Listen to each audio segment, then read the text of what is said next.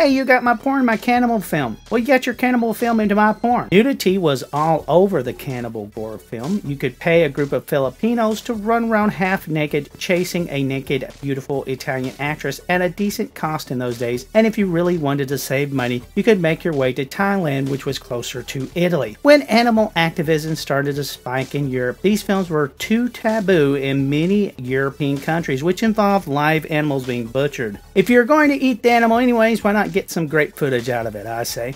I know that meat in my hamburger did not get on my bun by walking on it.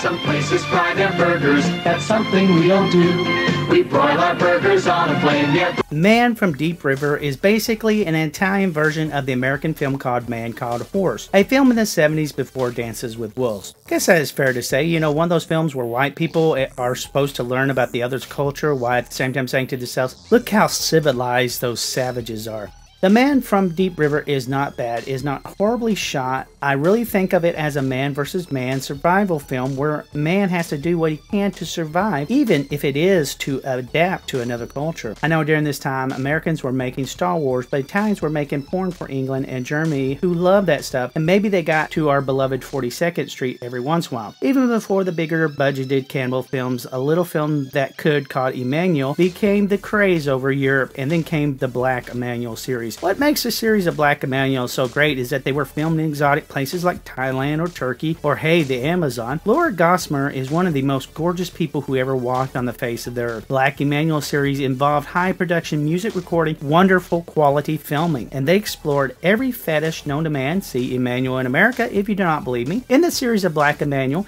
Emmanuel would explore bondage and other taboos, so why not the cannibal fetish? The year was 1977, and the film would grace the shelf along with the VHS cannibal films of the 80s, and believe me, it holds up right along with them. I'm going to say it, that Cannibal Holocaust is the greatest European cannibal chunk gore movie out there.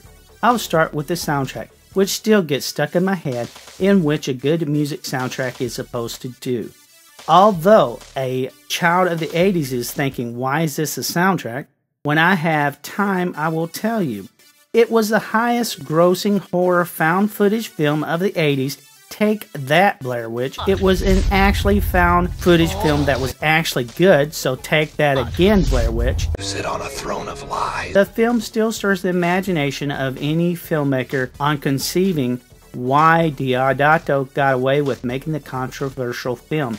I definitely would recommend this film to the not so easily offended. Whether filmmakers trying to capitalize the success of Cannibal Holocaust, many just tanked, because the Cannibal Holocaust ripoffs were more of the freaks of cinema. You know, filmmakers wanted to see how far they could push the buttons of censors before getting banned, and they thought they could make the next Cannibal Holocaust.